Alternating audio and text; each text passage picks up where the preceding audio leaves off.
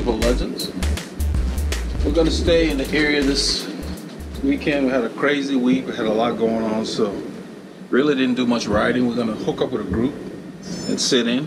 Hopefully the bike ride we're gonna ride to the right start. So I'm gonna go ahead and pick up Paul.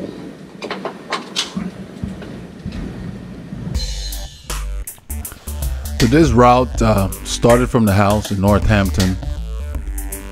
We rode out to the bike barn. They're in an area called Cypress Wood. Picked them up, rode back to our area, and we ended up in an area called Old Town Spring. You'll see the break there. I took a lot of shots during the break. We headed back out, kind of an out and back route, back to our area. We broke off from them at this point, and Paul and I rode to Creekside Park, which is close to the Woodlands. Just spinning, just kind of loosening up. We didn't want to go back to the bike shop. And right there we backtracked. Ended up wrapping up the ride. So hope you guys enjoy the clips.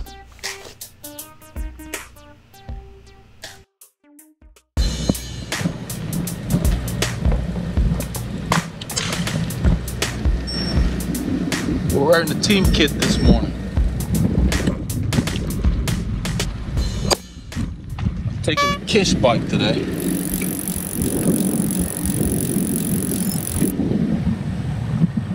I'm trying to get everything synchronized. It's a beautiful morning. Hear the birds singing. Did my yard yesterday.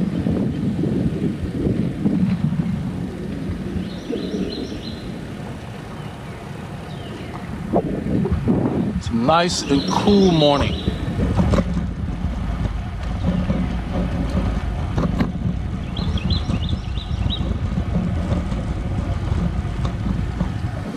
It's probably about 24°C. It's probably 74, 75 degrees. It feels actually nice and cool. So that's why we're going to be leaving a little earlier. Starting next week, we'll be leaving at 7 to start our rides at 7 instead of 7:30. So we can finish about half an hour earlier. Makes a difference.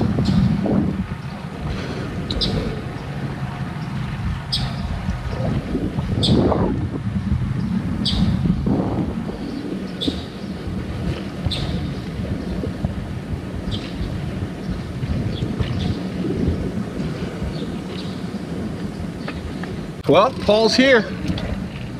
All right. So we're gonna go hook up with the bike barn.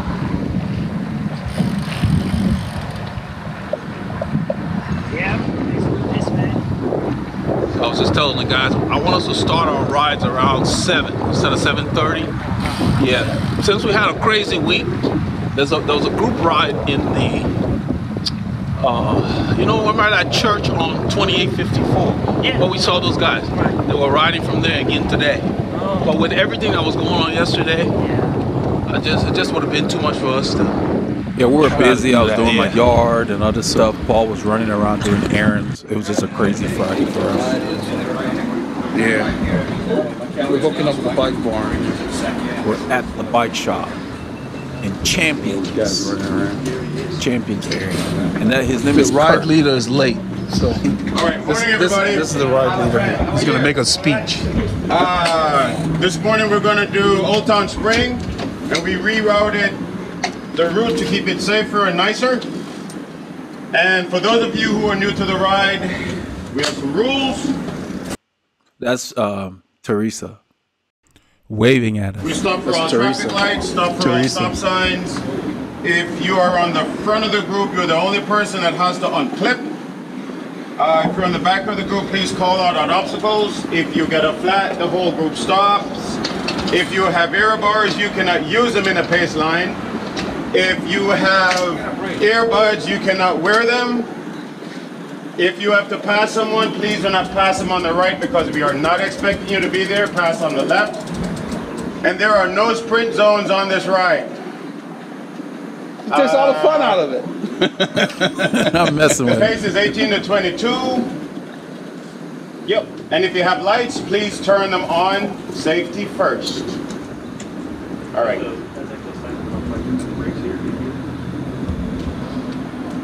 Whenever you're ready, we can roll. Yeah, the thing about the earbuds, I'm glad that he said that. On this ride, some genius was riding with a radio on his bicycle, and I guess because of the earbud rule, he had that thing turned up so loud, it was annoying. I was like, I kept asking, what's that noise?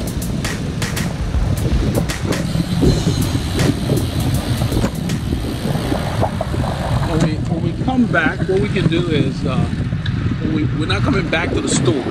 So what we do is after the ride, we can go maybe to the woodlands or something, okay? Yeah. When you remember where you split with them that one time? Yeah. We're gonna come that way and then we're gonna continue. Yeah, because when they come back, if they do the same thing from the last time, they come back on that back way. Yeah. So we can decide what we do at that point. I was gonna ask him 18 to 22 with the wind behind us. Please. No springs in there, right? That's why I told you, you're taking all the fun out of it. Talking about Kurt. You know, when you set a speed range for your group, you know, it's contingent upon the conditions. And you know, I end up discussing that with Paul. We kind of laughed about it because if the wind's in our face, we ain't gonna be doing 22. Not with the level in this group, you know. Or we'll be doing 22, going full gas the whole time. That's why it's good that we rode here, so we don't have to come back. But they have to use something, so they use speed. The guys I ended up riding with after this ride, this is Saturday, on Sunday I rode with like pro level riders, category 1, category 2 riders on Sunday with the Woodlands Club. It's a different group on the north side. They have 2 rides. They have 22 plus, and then they have like 16, 18 or something like that. And theirs based on the fact that we're in the hills out there. Right here, this part of town, got a few rollers, but nothing major. So I ended up riding with those guys, and those of you who follow me on Strava, you saw the ride. I loaded it up there for Sunday, and my legs were a little tired, I guess, because I rode this ride. But still, I used to be able to do that. But it's been a long time, and it's just something new I want to start doing on Sundays to just take my riding to another level. We've been riding so much this year. I want to challenge myself and bring different things to the channel. I may have to mount the camera on my bike on one of those rides because I can't hold it. You're going pretty much full gas most of the ride. They go short. They do maybe 40 miles flat out, just fast. That's what they do. So you don't have time to frame your shots and all that, and I'm not going to be carrying the gimbal, so I'll find a way with a connector and just put the camera on my bike. Hey Jimbo, good? Look with me, man. They're looking for you. The gimbal's at the top. We stopped here for this light. It ended up being a long light. Oscar, right? Did you ride Oscar? Oscar. Oscar was on the ride the last time we came. I remember him greeting us. So I sped it up right here because we were standing there for a while. And then after it comes back, you will see where the ride leader asks us to move up. It's actually bigger. There's a car behind us, and so he asks us to get the guy's attention so the guy can get on those strips. See the little marks in the concrete behind this guy's bike? Those are sensors in there. But our bike can't pick it up. That's why I made a joke about too many carbon bikes. So we're trying to tell the driver, and he starts to come around us. You heard me say, I want you to trigger the light. No. Stay on the pad. He was going to go around us. Yeah. So now when he moved up, the light changed. Ordinarily, if it's clear, I just go. But I guess Kurt just wanted to do everything by the book. Because if there weren't a car there, we'd have to end up just going when it was clear. Because there wasn't a signal to push. The pedestrian signal will also turn down. So in a little while, thank the guy. That's the guy in the bimmer there. triggered the light for us. He thought we were motioning for him to go around us. At the corner. There's a guy riding a fixie in the group. He ended up talking to us about the channel, so we gave him the name. And at the stop, I even typed the name in his phone.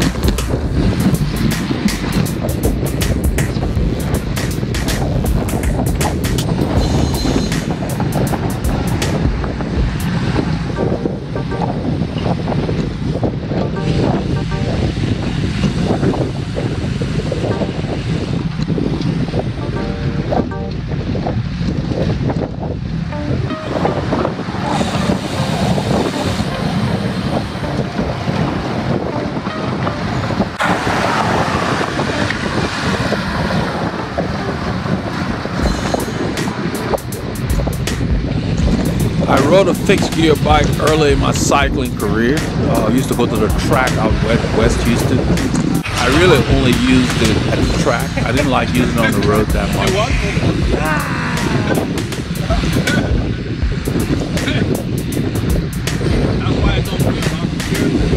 think it's somewhere here where I was telling this guy to look at, because this guy could stop faster than our brakes with the fixie. And the guy behind him ended up, yeah. Be careful with him. He's got a fixie, so he stops a lot faster. So yeah, so just give him some room. What's up, man? What's up? How you doing? You alright? Yeah. Told the guy behind him to not follow him too closely. What it was? That's what the And bike he comes back, see him move back, and then he tells me, oh yeah, I usually hang at the back anyway. Yeah, I got the shoes too. So we chatted. I was telling him about his pink wheels. Yeah, I was just letting him know. He didn't know you can stop a lot faster than he can. Yeah. That's what he didn't. That's why I heard him. A fixed gear requires a lot of back pressure when you're stopping, and so I think it's more tiring. Back in the day, they used to claim, there was a claim that it taught you how to pedal smoother. You know, it's unsubstantiated, of course, but you know, I just used it when I used to do track races. Use them in the sprints.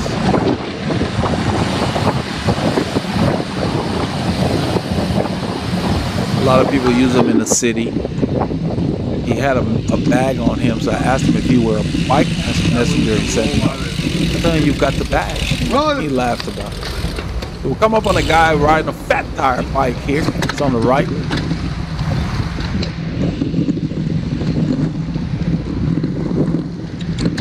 As we roll by, I greet him.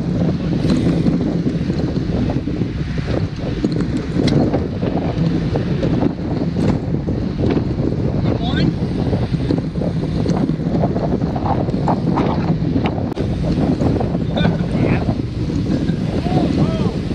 Too late. There's a local park on the right. All the parks are full today. My bike's that way at home. Everybody was out enjoying the day. The lanes blocked by cars, so we changed lanes.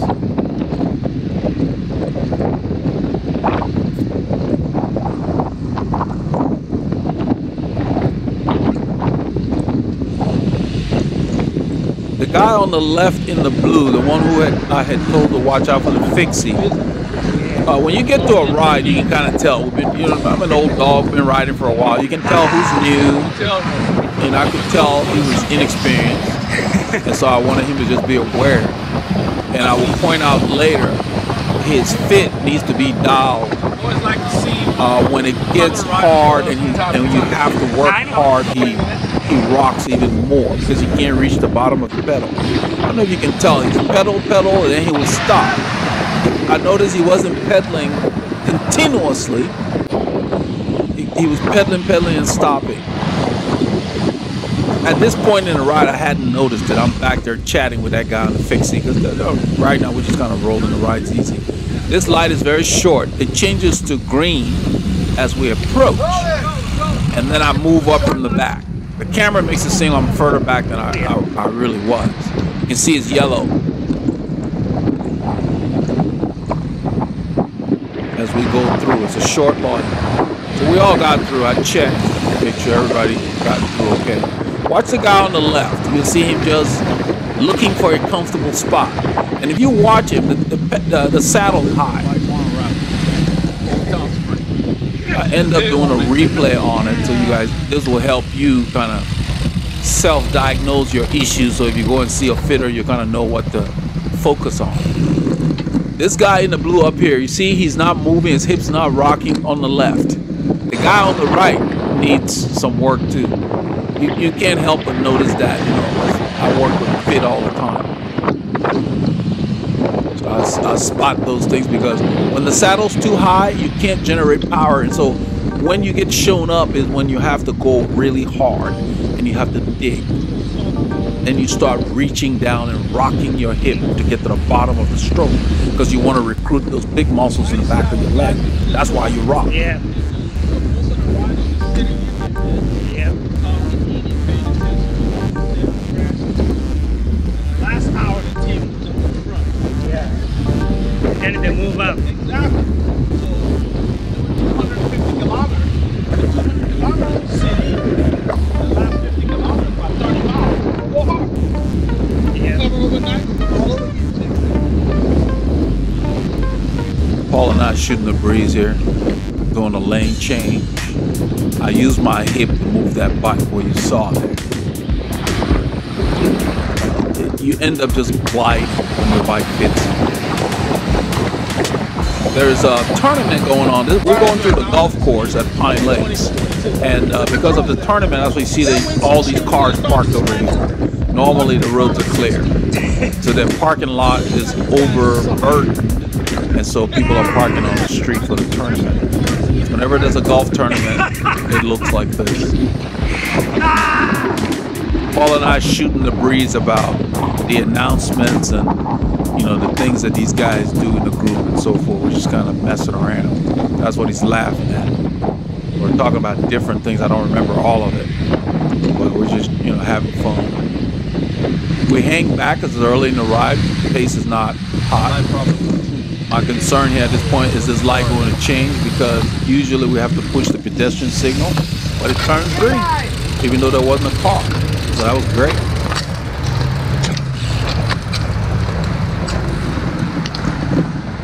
We rolled through. This is Kirkendall Road.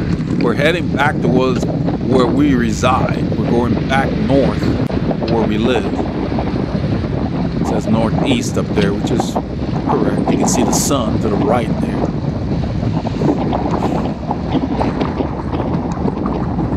This is the guy here I started to observe at this point. Every time he'd pedal, stop. If you look at Oscar in front of him, also in blue, Oscar's not rocking. You look at the guy behind here, his torso's rolling. That rolling motion is your body looking for the bottom of the stroke. You're trying to reach. What ends up happening is your groin area, you get the shorts start pinching and everything starts getting uncomfortable. That's how you get saddle sores. It gets clearer when we go through this intersection. So what I do is I do a replay. I like to point these things out, so a lot of riders to the channel may be new, so they can see that. The reason is a lot of the bike shops feel that people think they're upselling them when they talk about bike fit, so a lot of them don't offer it anymore. So all the riders on this channel that are watching the video, I like to point these things out. You're not being upsold. You need a fit. You have to be fitted to your bike. When you buy the bike, they don't know you. Like Montgomery So High if School, they offer a free fit, West fine, Montgomery. but the free fits are not usually the best quality. Yeah. We do. We So we're shooting the breeze with the guy on the fixie bike. He's asking us about the channel, asking us about where we ride. Yeah. Oh yeah. The cool thing is, you get one car every 10 minutes. Yeah, you got the highway to yourself. Do you have a shoulder or no? Just use the lane. If they have a shoulder, we use it. But most, you got one car every 10 minutes. Who cares? You in the cows and people's farmhouses. Beautiful, man. Yeah, that's what we do there. Is that like once a month? So I think this is where that I end up doing the replay, because it just is very clear. It's just interesting. We wrote the And maybe in a little bit, I think it's the next intersection. But you can see him. If you look, he's moving a little bit. But in a little while, we get to another intersection shortly, and that's where I saw it pronounced. And I felt like, okay, I'll share this with the guys on the channel.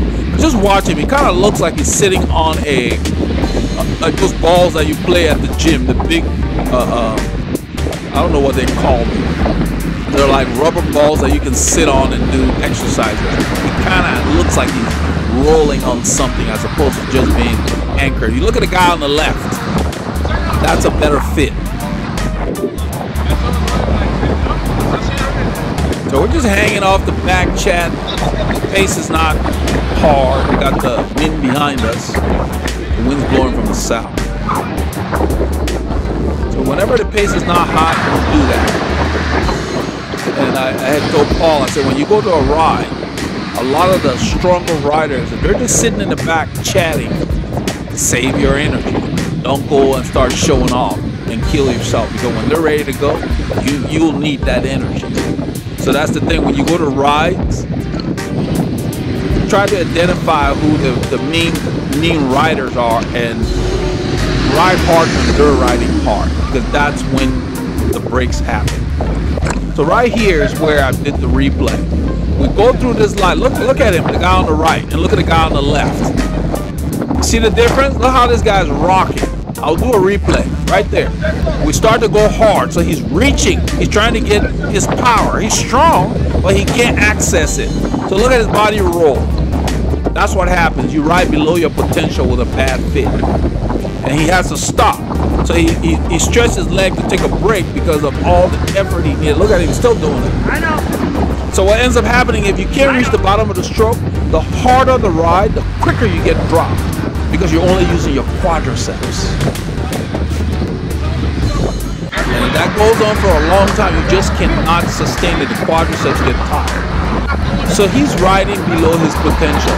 The fact that he's able to hold the speeds, and another thing I will point out, he's not drafting very well. When we start to go faster, this guy's greeting us. He's leaving a gap, a significant gap, so he doesn't know how to draft. So that tells me, okay, he's a new rider. And Paul and I talked about it, that the ride leader needs to teach these guys. But you know, not everybody's into that. I like to show people how to do things better, as opposed to having them come out week after week and fight to win. So I guess that's why we started the channel. So, you know, stuff's not for everybody.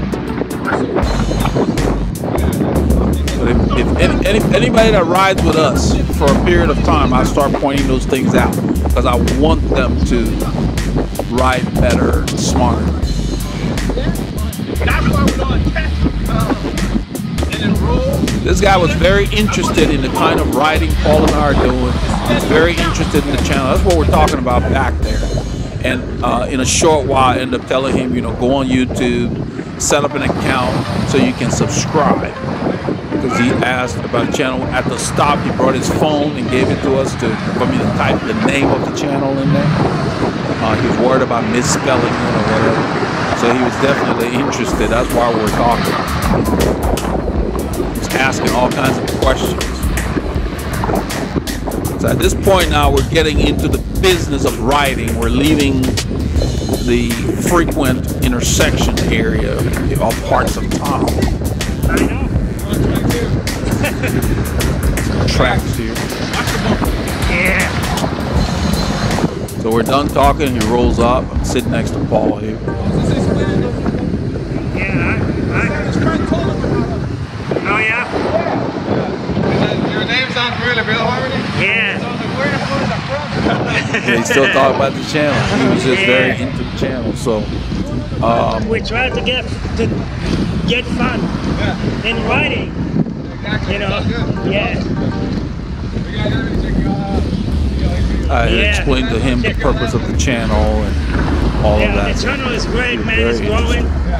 And every Saturday His or elbow Sunday, looks kind depending on of what we do, hyperextended. we will ride and just get a footage Everybody's different. for the viewers. And he narrates over it. And, you know, give you the perspective of a group ride, tips. Yeah. Everybody's blown away when they see the gimbal. They're concerned that we can carry that thing and ride. And Paul and I talk about, this is where I'm telling the guy to sign up and get an account, and so he can subscribe, because it's very interesting. That was the bump last time. Yeah, we went over a bump. I pointed it out. So after that, we're getting into this pace. It's picking up. I'm looking around. I can kind of sense when the action is getting lively.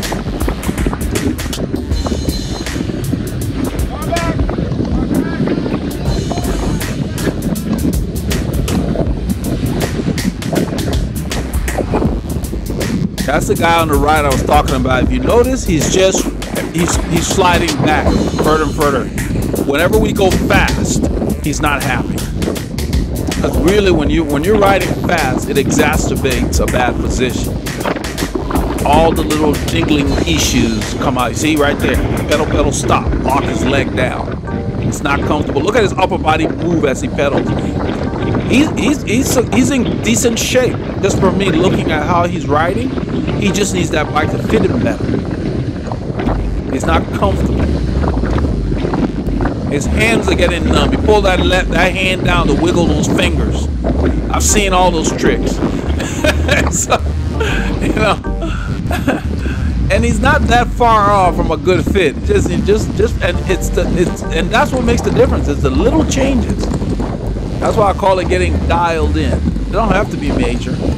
Now roll up here. Look at my cadence. If you got a bad fit, that's almost impossible to do. You're not going to be spinning at 120. I knew I was going to be riding with those crazy pros the next day. That was my plan. So I was saving my legs this whole ride. And the second reason was I wanted to ride hard in the pack. Since they were limiting the speeds, I had planned to just keep my cadence high the whole time. You can see my cadence. By keeping my cadence high, I'm stressing my aerobic system. You see my heart rate jump through the roof. My legs are not working that hard, but my aerobic system is. Glass! There's glass, so I moved to the left. It's not her glass. Move by the yellow line. I don't want anything to do with that. Don't need a flat, don't need a cut. Got some new tires on those bikes. Don't need a cut. So at this point, we're gonna ride here for a bit and then come to where the road becomes 2 lanes. And whenever we do single file, the speeds pick up.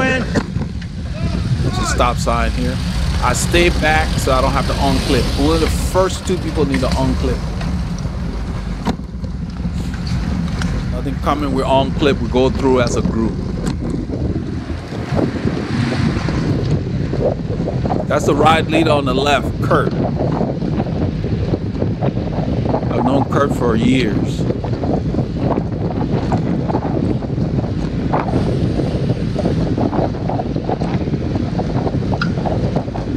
The guy on the right has a good fit. You can see his body is not moving. The guy on the left, it's decent too. That's Eduardo.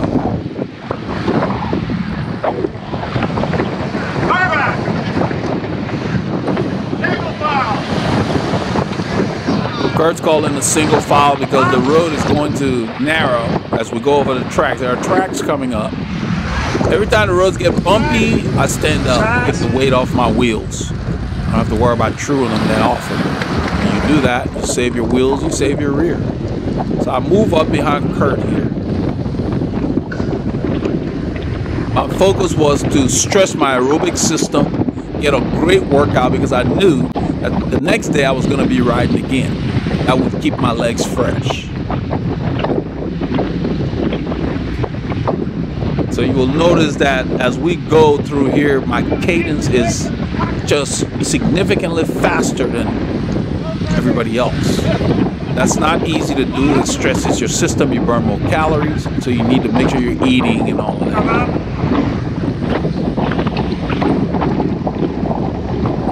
I'm just looking back to see if there were cars back there. I like to know what's going on back there because when you're in the pace line, if the pace line slows, I want to know. So you see those guys back there? There's a truck back there and another red car. They stayed behind us for about almost a mile. They didn't try to pass or anything. It says double yellow, but most other people ignore it. They still tried to pass. Those guys didn't. We're moving at about 21, 22 miles an hour, something like that. But the guy in the truck was going to the store. There's a store at the next intersection, maybe about a kilometer down the road. And it made sense to him to not try to pass. You don't gain that much time. And then even the ride leader noticed that and made a comment about it. And I made a joke. I said, I think he's from Europe, because Americans don't behave like that. You'll hear it.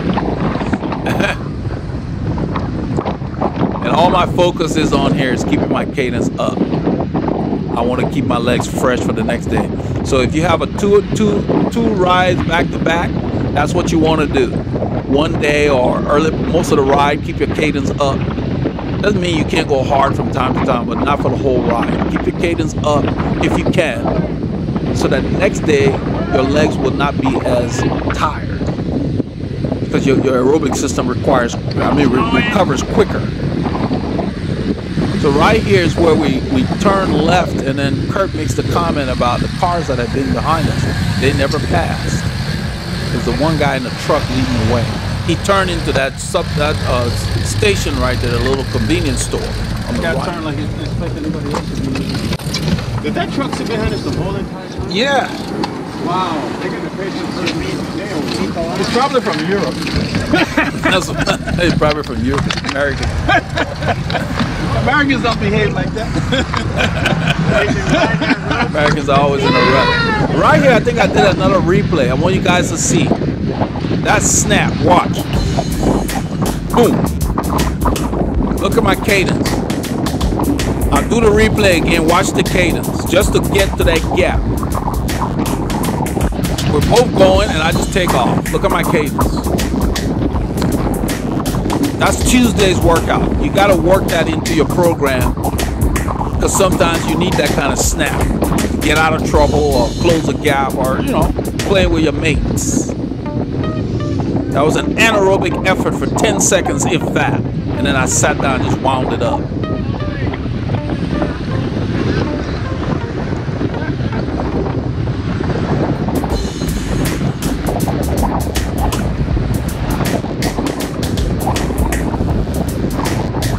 Since we're not sprinting on this ride, I figured I would get my sprints in little spurts.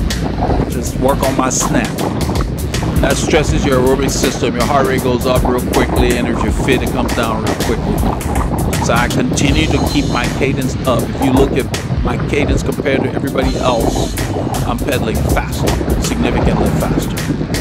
Stresses your system. You have to build up to that if that's something you want to add to your repertoire or your toolkit. It's good to have that when you're closing gaps. Came in handy the day after this ride with those crazy guys. But because I was using cadence, I did not blow my legs. And I stayed within myself, so I was able to finish with those guys.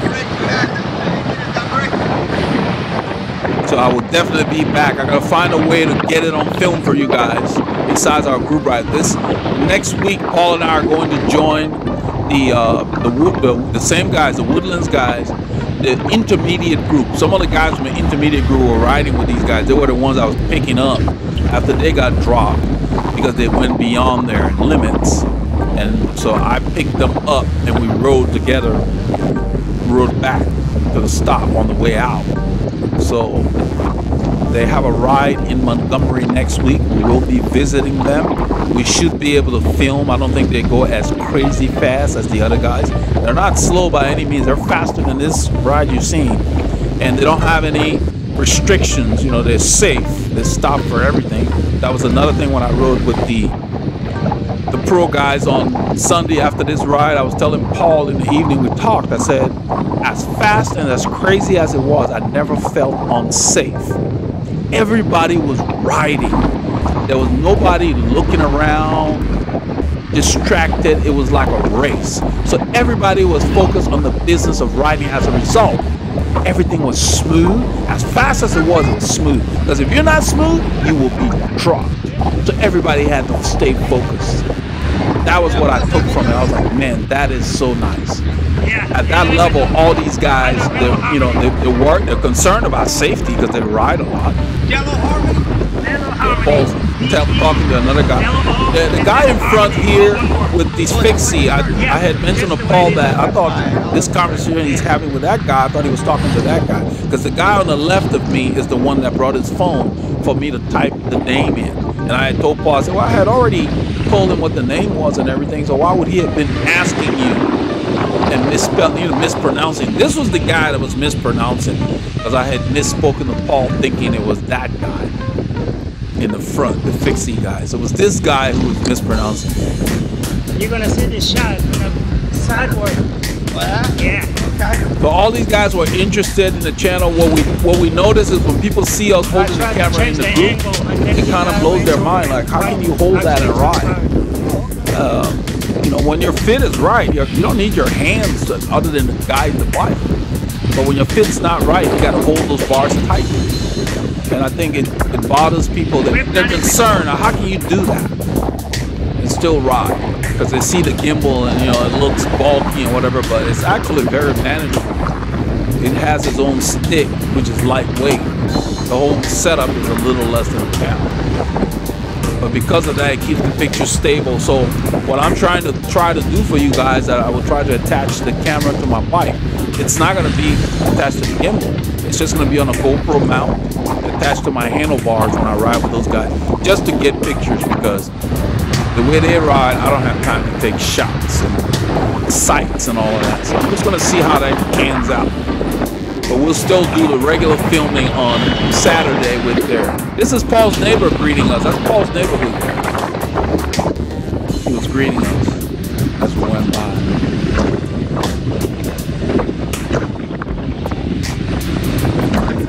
As much as they bug cyclists, a lot of people are enamored when they see a smoothly moving group of cyclists on the road. Because we're kind of in the city, we're still in town. So they don't get to see this very often. So this is like, you know, spotting a bald eagle or something, you know, I guess. We're getting extinct maybe, I don't know. So it's kind of cool. We got a lot of greetings on this ride. I think it's just because we were very organized and law-abiding and all of that kind of good stuff.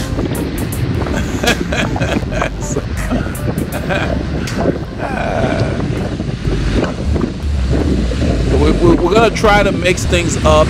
We're still going to do our rides like we always do, but we're going to start having at least 2 visits a month for the faster groups, and so we get some variety for you guys to see group dynamics. You know, you don't want to do group rides too much. You want to mix it into your schedule. I didn't do too much group riding when I was competing. I trained solo and then I went to the races. And then whatever I needed to work on, I went back and worked on it and came back to another race. I don't like people to get too familiar with what I'm doing. Always mix it up. So a couple times a month is plenty. And each time I go back, they'll notice the difference. Those boys that have me stretched out on Sunday, I've got plans. I'll be back. I got the bug again to go back and ride hard. So it was just good to see that my riding has paid off over the years. It's been a long time since I've ridden like that. It's a different kind of riding, different level. That's Eduardo on the left.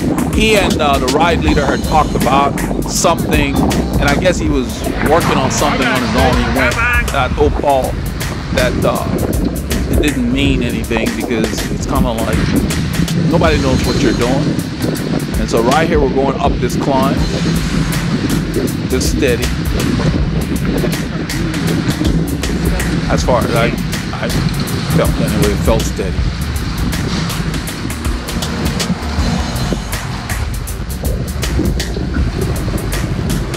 The boys on Sunday, anytime the road went up like this, 3% that we just did, it was a sprint.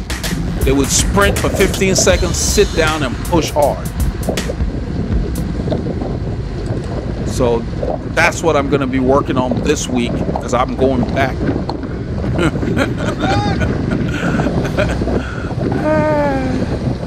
Like anaerobic efforts, you have to tune your body for that. That's why you train based on your goals. So I'm just going to sharpen up what's already there, because when the ride leader came by on the way back and he told me, you know, just loud enough for the whole group to hear that, I don't know what you're talking about, you need 4 weeks to ride with us. He said, you can ride with us, you're already there now, you're close. That's just what he said. It was good to hear. He was like, man, you're here, you're riding with us. So I just need to throw in more anaerobic sprinting stuff. That's what they're doing. I don't like to just ride. I like to be one of the guys making moves. So that was kind of hard to just sit in there. My goal is not to sit in. My goal is to chase down. I love that part of it. Chase down stuff, attack, all that. So.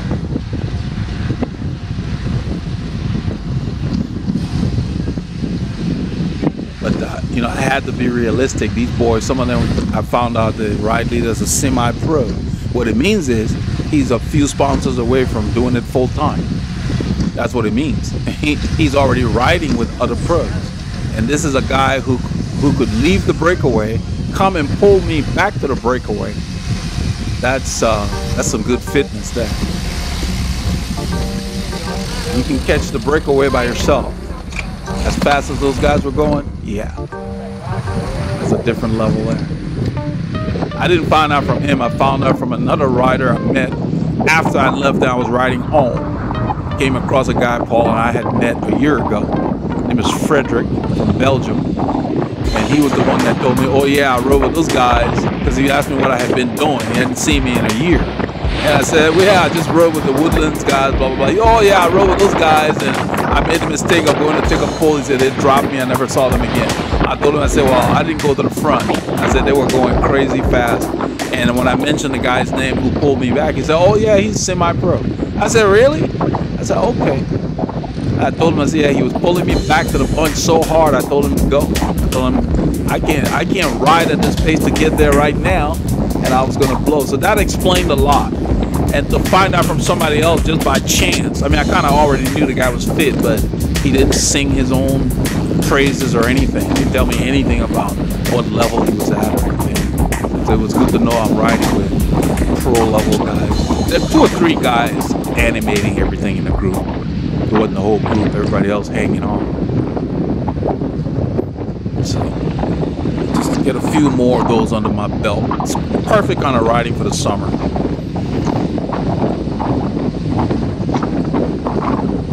Incorporate those kind of rides. We're starting on Saturday with the guys that were there that back off the pace on Saturday a bit, but hard. It's going to be hard, so I know. So I told Paul to modify his training this week to get his legs ready, so we can go out there and have some fun.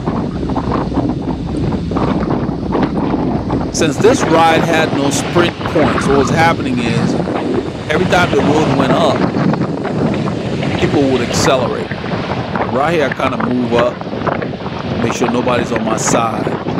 I always look where the right or left if I'm gonna make a move. I always assume something's there. See me look again. That's the way you have to ride around other cyclists. Don't assume it's empty. Verify. I think somewhere here I move up and to the right. There's a gap there. Yeah, I think right there I move over to the right in front of Paul. This water you see on the pavement there, that's people just running these sprinkler systems in the middle to water the grass in the median there, and it just runs off because the soil in the Houston area is like clay. Once it gets saturated, it can't take any more water, and we see that everywhere in the summer. It's just a waste of water. It just really bugs me. You know, there are areas in the world short of water. We're wasting them on grass.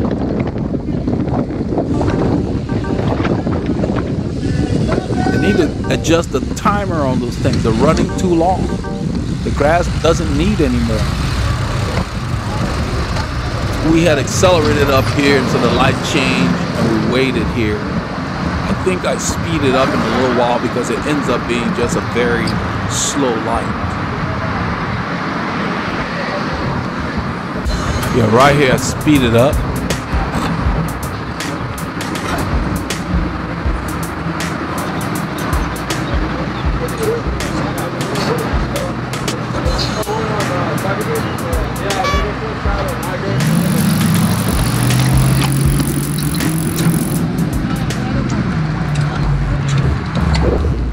I was having trouble clipping in at this intersection for some reason. I don't know what was going on.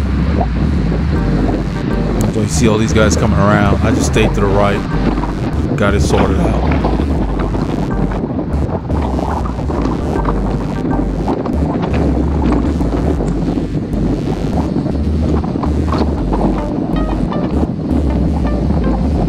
There's a slight descent over here.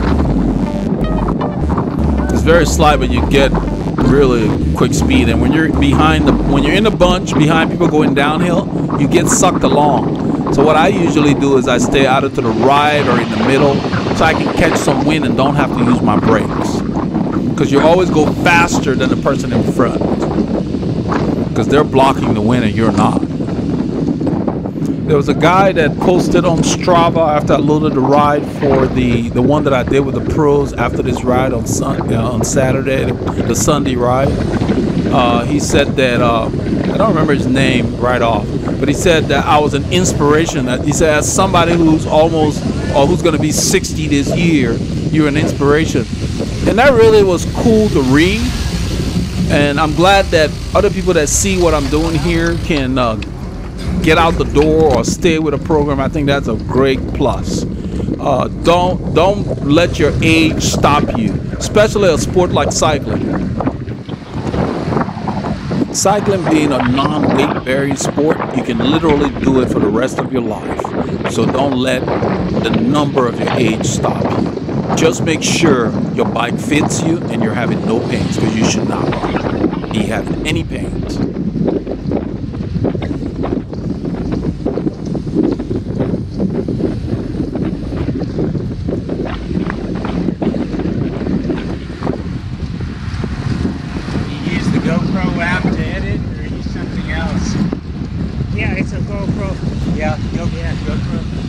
This guy's asking Paul what kind of app we're using to edit.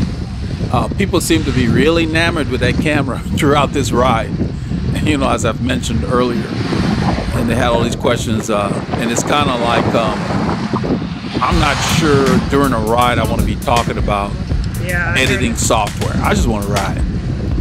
Right there I tell Paul that I hear his chain in between gears. And he said, yeah, he acknowledged that, and he dealt with it. Almost like the shift wasn't fully completed.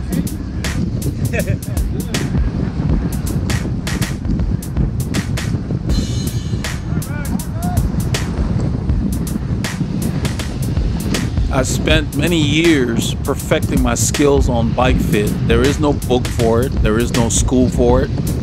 You either do an apprenticeship or you just invest the time and reverse engineer to understand everything.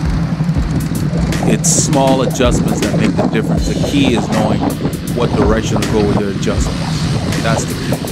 So there are many fitters out there that don't study it as deeply. The one guy I like is Steve Hall. So when I was learning many years ago, I liked his approach. He didn't rely on gadgets. He really understands it. I own his ebook I bought many years ago, and it helped confirm a lot of beliefs I had ascertained from many books I've read, and things that I've reverse engineered. Was good to read in his book that I was on the right track many years ago. I was my first client, so as I competed, I tweaked my fit, and I went ahead and invested in the time to understand things. Because my coach didn't care for fitting, he just gave me workouts. And as my bike got more comfortable, I really enjoyed cycling even more. And that's what I've put on this channel. And once you get your bike done, you measure it and you record it for posterity so that you know. The frame I'm riding, the seat tube is 70 degrees. I don't think they make any in the stores that is set at 70. Because it's 70, I can use a straight seat post. I don't have to use a setback seat post. And it's 70 because I have long femur bones. My legs are long, but my femur more so. My upper thigh, I believe, is very long. And so I sit back to have the leverage I need to turn those pedals. That's what it's based on. Before you get a bike, make sure you get the frame that was built for your body type.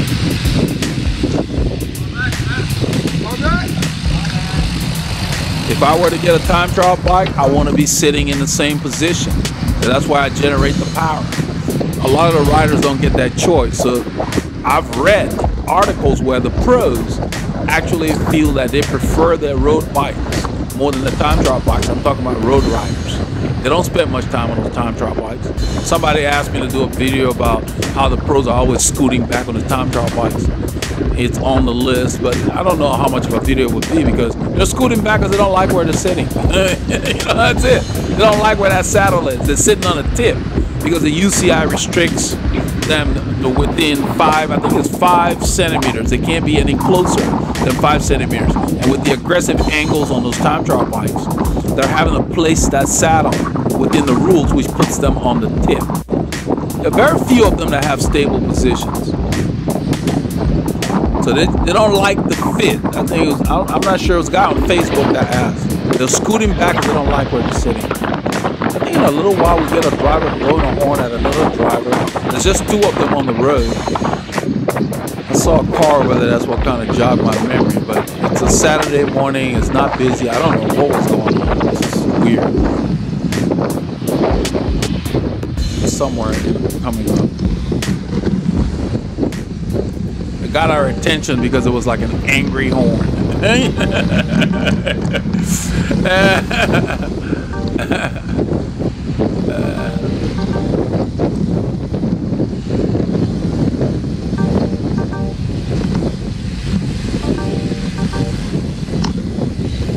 We're slowing down for an intersection. I slow down early because I think this is here, right here, right there.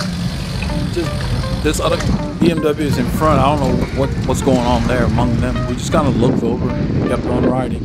I looked back again. And like, it's just the 2 of you on the road. What's the point of that? You can go around that car if you're in a hurry. I don't understand. That's how conflicts start. Some people in this state, they take offense to you blasting your horn at them. I think I've mentioned in other videos, they do crazy stuff on the road. They shoot at each other. You know, that's the last thing I need. I don't bother. When I'm driving my car, I don't bother anybody. I want to get from point A to point B as safely as possible.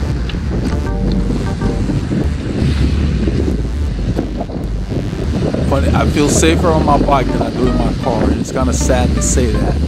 That's because the speeds they carry on the freeways and the way they drive at 75, 80 miles an hour, the things they do, they act like the laws of physics don't apply. So when I'm driving, I only drive.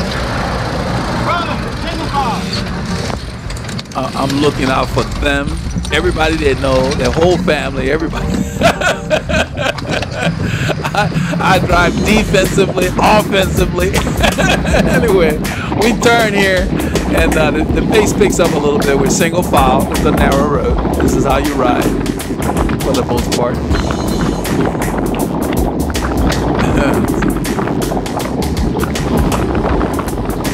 Yeah, I take my driving very seriously. I don't want to hit anybody. I don't want anybody hitting me.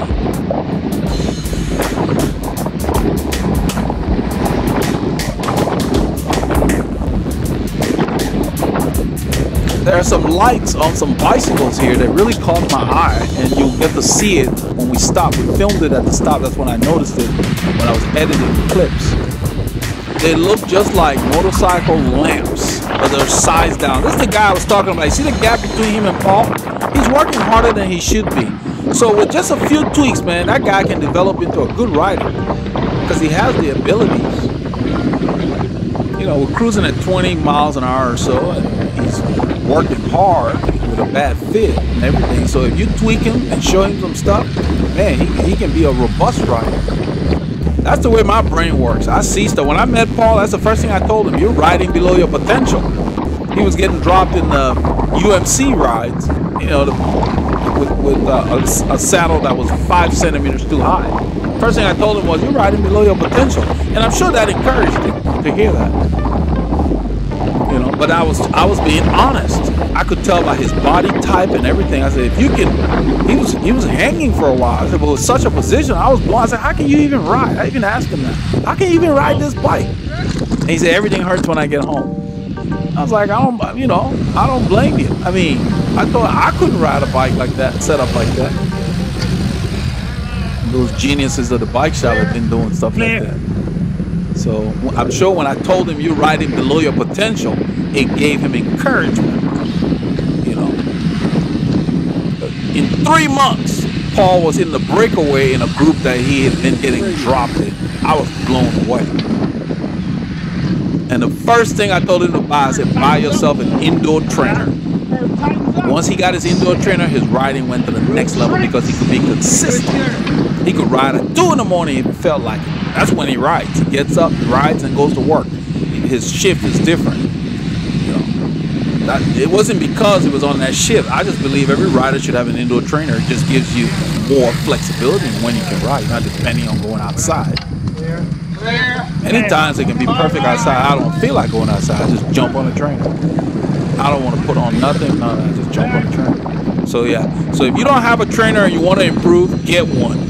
Because you can use it for not just training. You can use it to set your position, check how your cleats feel, check how your saddle feels. You can check. Do anything you want at any time at your disposal. So get an indoor trainer. That's a good investment for every cyclist. You will not lose money on that. But get a good one. They're not all created equal, unlike men.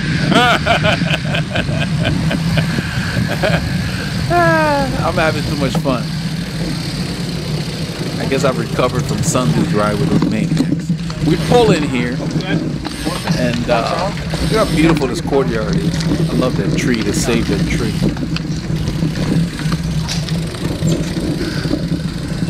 I always move my bike away. When I stop with the group, I always move my bike away from traffic. Meaning, if most people are going left, I go right. Just always do that. And I've got the saddle touching and the handlebars touching. I always have 2 points touching. So if somebody brushes up against my bike, it's not going to fall easily. Let's set it here. We're putting the camera down so we can film the yard because we're going to go use the restroom and do other things.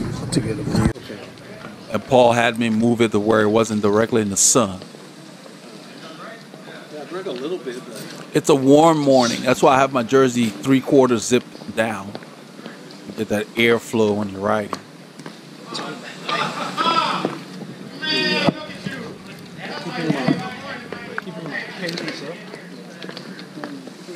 There's the light I'm talking about. Look at that beam. That's a light on Kurt's bicycle. I got to call him to ask him for the brand name because I'm really interested in. I like the beam. Even when it's steady, it looks like the size of a motorcycle light. The last thing I need to do is buy more stuff, but that beam just caught my eye. It's a big round. Look at that big round beam.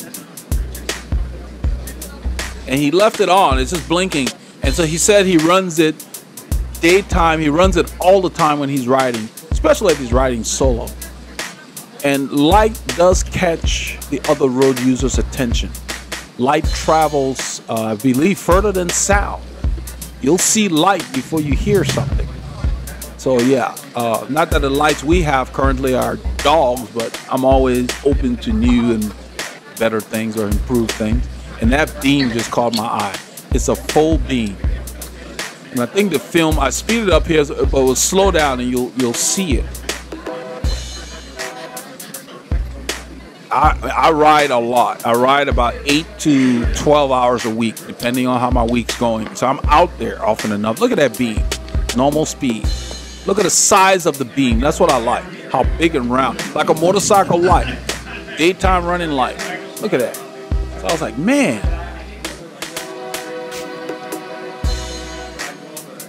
He has it attached under his GoPro mount somehow.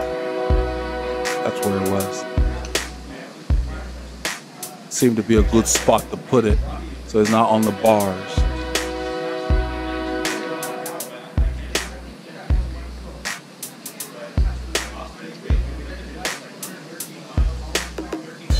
I didn't ask him for the brand name, but I may call the shop and ask them. I speeded up here again. Paul's walking over there chatting with the guy who rode the Fixie. He was very interested in the channel. So I told him subscribe so you don't miss anything. There's a lot going on. You know, review the archives. There's a lot already there. I'm using a restroom. Paul used the restroom first while I was outside. Then I went in there and there was a line of people waiting. It's a nice, clean. It's like it's a restaurant for breakfast.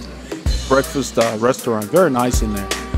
And so I used the restroom. We always have one person outside to keep the eye on the camera because we didn't ask anybody to look at it. I mean, to watch it for us. So he went in. I was outside. When he came out, then I went in. I came to look at the amount of battery life on the camera. So you saw me looking at the lens. We ended up running out before we planned. I plan on using one battery. It just makes the editing easier. I don't need 3 hours of footage. The card will take up 3 hours. 3 hours. This is very nice in there. Yeah, man. And the people are very hospitable. We were very welcome here. The lady even came outside to greet Kurt. She's like, large group. Yeah. Very, very accommodating. They're happy that we're here. I like these kind of stops. They welcome our presence. They like the business that we bring because that's a breakfast place. I'm going to go back there to eat. I'm going to drive my family there to eat breakfast. Check out the food. So, you know, that's how you run a business. Because we riding a bike doesn't mean anything. In other countries, people ride their bikes everywhere. They ride their bike to the restaurant. People want to look down on people on a bike. I don't understand that. What does a car mean? That mean nothing.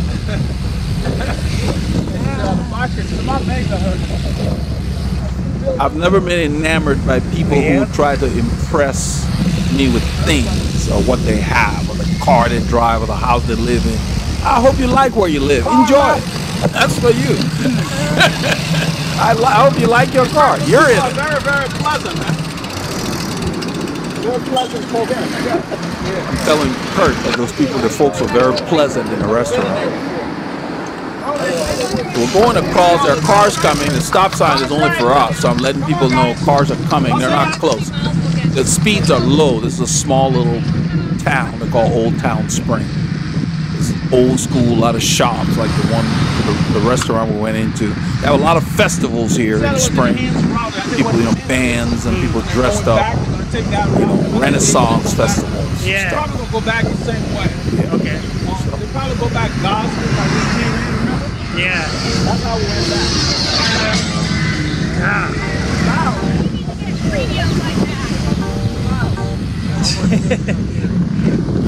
Yeah, the motorcycles went by with real loud music on the radio. That's what Teresa was saying.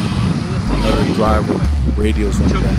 That's Teresa and her husband Terry on the left. During the ride, I did not recognize Terry.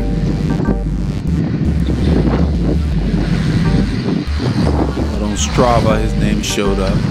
And then I realized that's her husband. They have the same kind of light on their bikes. I think they have the same light that Kurt has on his bike. Because I could tell from the beams, and you'll see it later. Shortly in the ride, you'll see their beams. The beams are just round and full. And, okay, that's kind of nice, very visible. And theirs were steady, it wasn't blinking.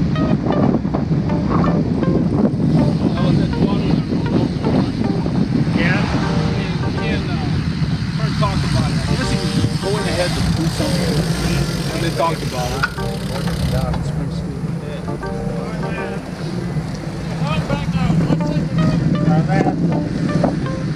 As we turn, there's cars coming, so they slow down for us. Through this part of town, you know, the speeds are low. This is still Old Town Spring. We're on the east side of 45. There's nothing that interesting east of 45. Everything's flat. It's kind of boring. It's like Plano in Dallas, flat. These guys left a huge gap, so I just rode up.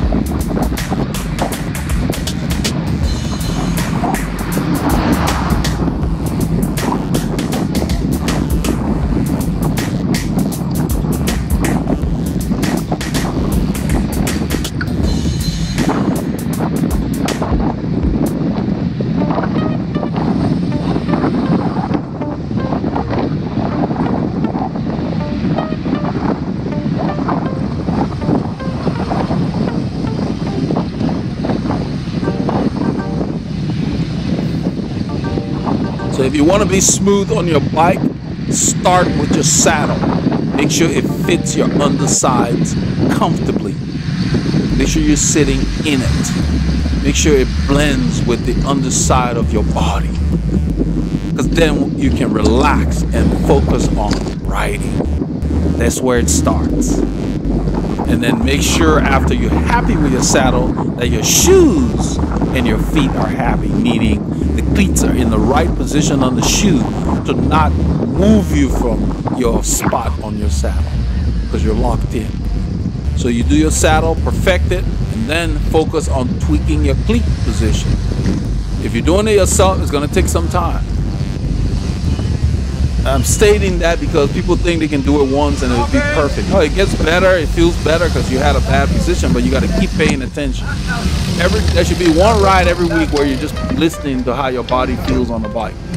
Usually your recovery ride on Monday or your rest ride on Friday, whatever. But easy rides are when you tweak things. When you're going hard, it should already be feeling good. That's not the time to be messing with stuff. If you look at my saddle where I sit, and I've said that before, I hope we get another shot from the side so you can see better. The folds of the saddle mesh with my hip bones to where it's fully engaged. It's kind of hard to explain. It's almost like you put your foot in a shoe and the arch just blends with your foot.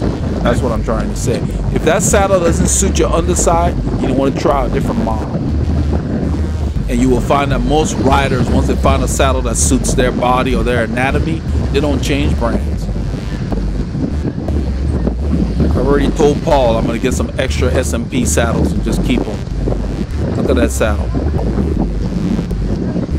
So when I'm riding, I don't think about anything, I just ride.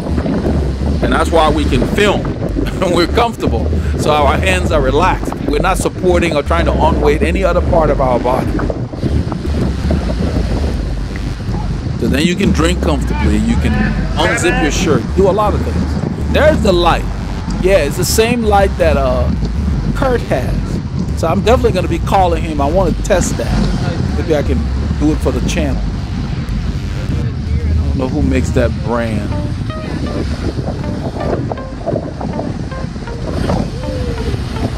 I will contact him and see if he has some information on the manufacturer. Maybe they can send me one to test. I like the beam. The beam is a round, solid beam that's very visible. This lady said, she made a comment. She's like, "Oh no, you don't." Something like that. She wanted nothing to do with us. It's a young lady. You guys go ahead. She didn't want anything to do with us. We laughed about that.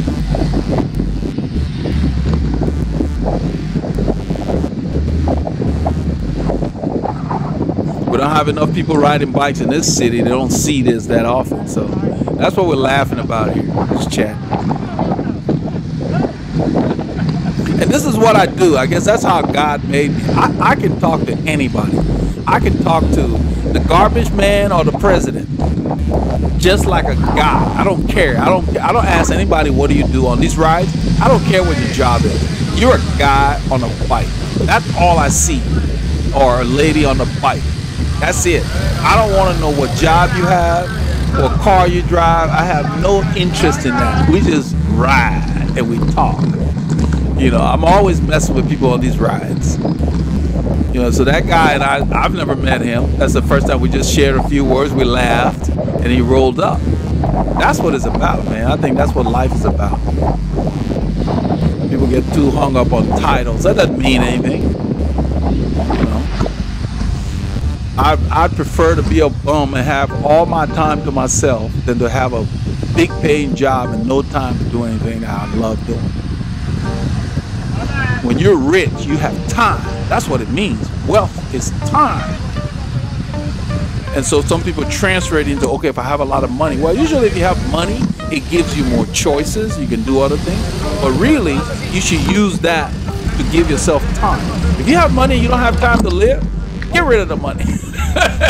go live. That's the wrong kind of money. You need time to live. You don't need stuff.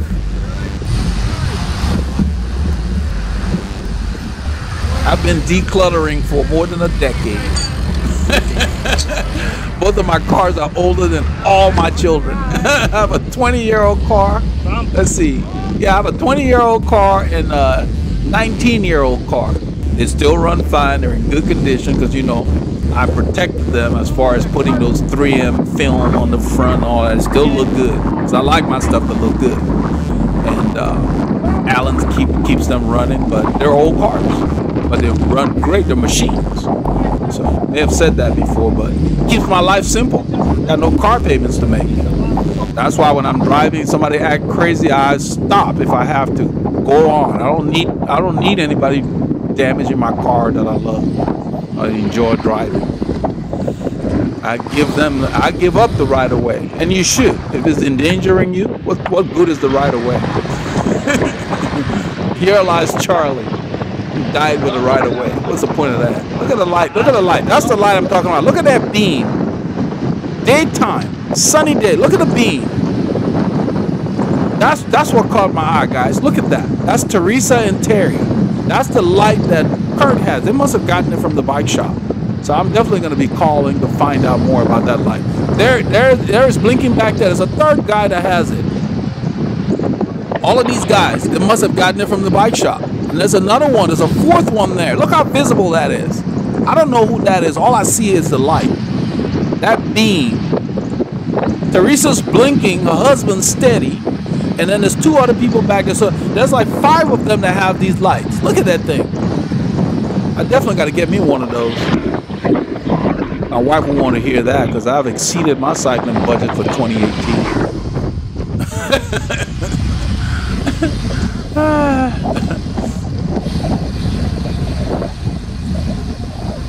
So I will be calling when I'm done with the narration of this video to get the name of that light so I can do some investigating. Because that beam is effective. It's like a motorcycle light for the bike. You know what I mean? The beams on a motorcycle are visible. That light is visible. And Kurt said that it was the same kind of light that the police use. So I will call the bike shop and find out. I noticed more of them as I edited the clips. I noticed his when I was there, and I talked to him about it because I saw the light on there. This guy here, I put the arrow on him because I want you to watch. He needs a little more power in his legs. This is what I get when I ride with people that I coach locally. Like when I would ride with Paul, I knew what kind of training he needed. That's why we did long rides. Paul did not have endurance. He'd been off for a year when I met him. So he needed long rides. That guy, see how I passed him? We're going up the hill. He's lacking power. He's lacking strength. Anaerobic. You know, weight bearing. Watch him. He's looking for power. Look at his shoulders. Look at it. Look at his shoulders. Looking for power. Because we're not going that hard. But he's looking for power. Now listen. I turned the music off.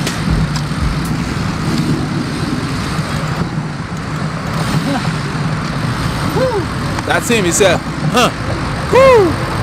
It took a lot out of him. Just that little effort there. If this had continued, say a longer climb, he'd be riding alone. That's how you see.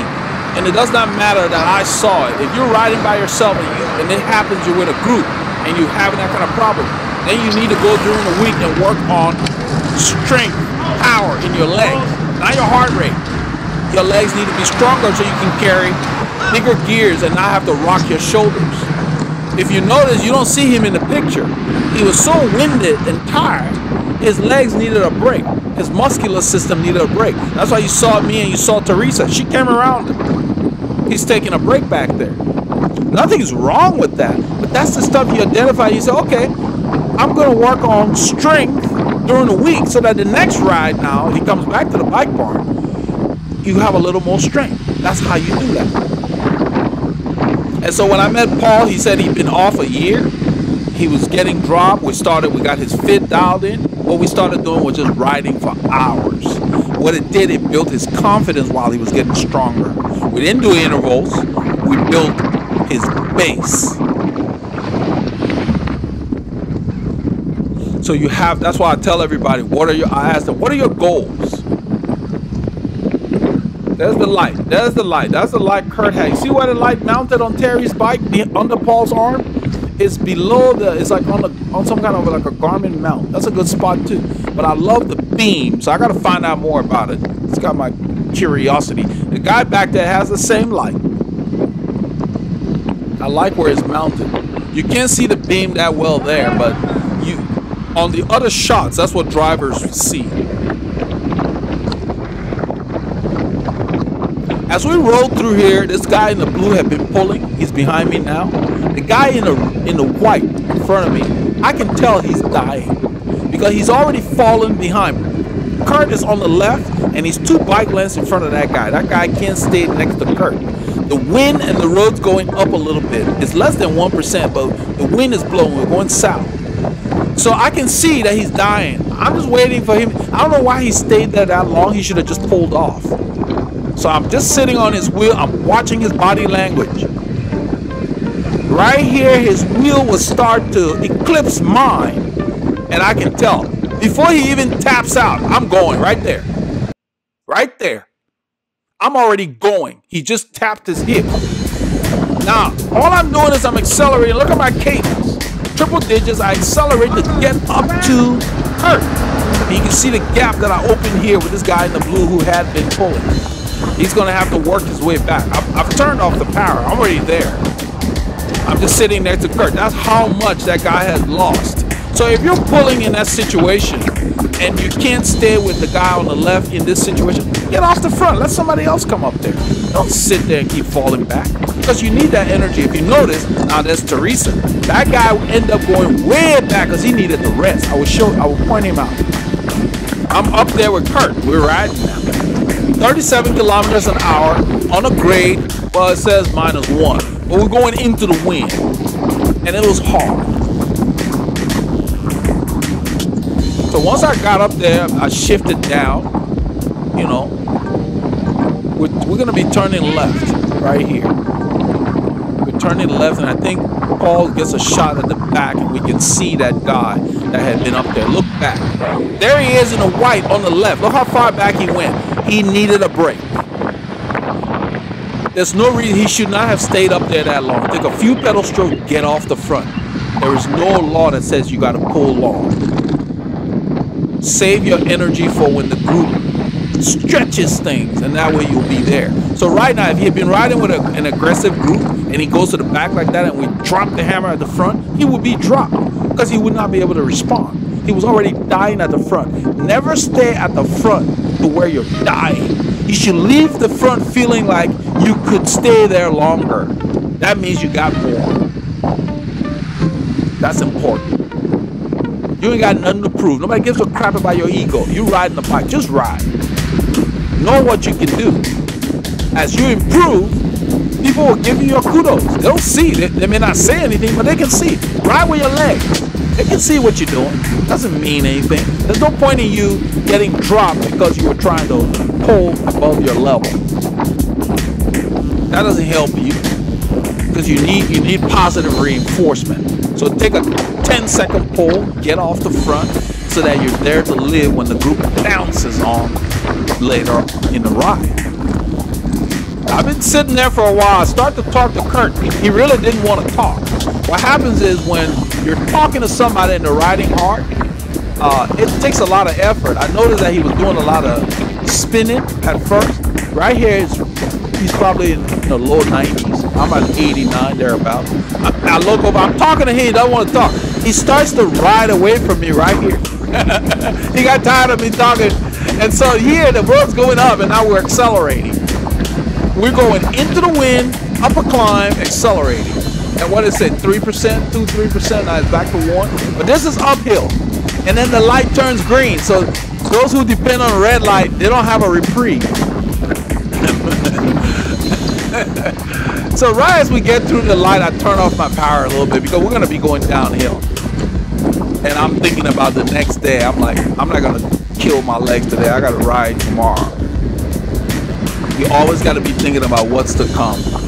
Everybody in a group ride has a plan. So if somebody gets dropped, it may not be because of the group. It may be because they don't want to ride hard that day. It may be. It doesn't matter. That's not significant.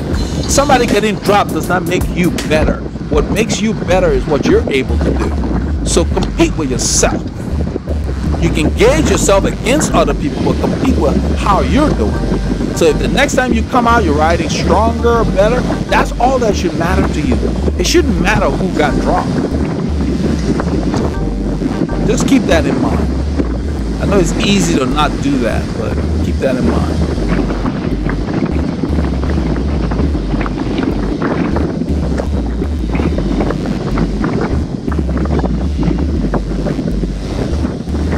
We stop at the corner for the light. That's Teresa. That's Terry. So all three of these guys have the same light. So I'm definitely interested. I love the beam. I love the size of the beam. I like how it's mounted below the bar.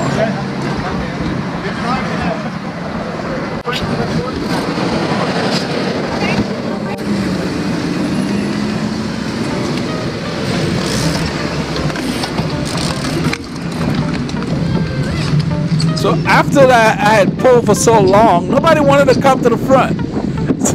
You can see me by the white line. It's been so hard, nobody wanted to come. I had waved them through, nobody wanted to come. So I just kept moving to the right, then Teresa moved up.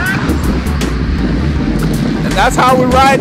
We ended on Saturday with the bike barn. More to come. Next week, we're gonna be riding with a bunch of crazy road racers. So that should be a lot of fun for you all to see. So I hope you got your K's in, and if not, get on the trainer, keep moving, fire those doctors. Get out there.